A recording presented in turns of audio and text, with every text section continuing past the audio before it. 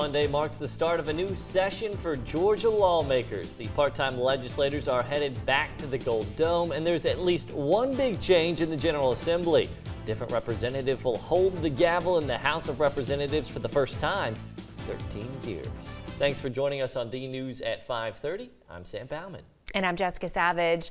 Well, this is the first session going back more than a decade since Georgia will have a new House Speaker.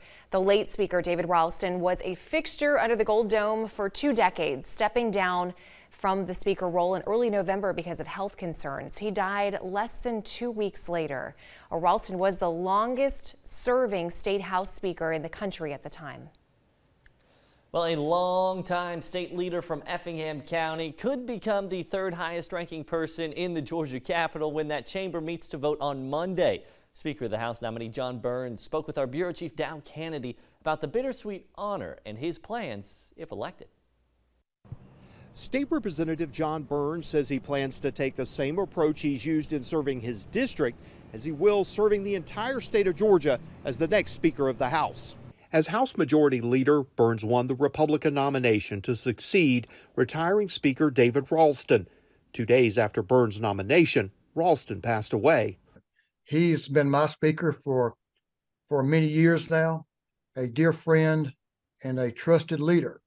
He hopes the transition will be smooth as he carries on the party's agenda. What do you feel like are the main priorities that the House, that the General Assembly needs to be looking at for 2023 and beyond? Continue to make Georgia the #1 place in the nation to live, work, and raise a family. While he will continue to represent parts of Effingham and Bullock counties and serve in Southeast Georgia's delegation, he must also take a broader approach. We know there are a lot of things happening in Southeast Georgia, but there are a lot of good things happening all across the state.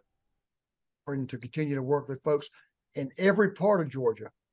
And the General Assembly session begins on Monday. In Statesboro, Dow Kennedy, WTOC News.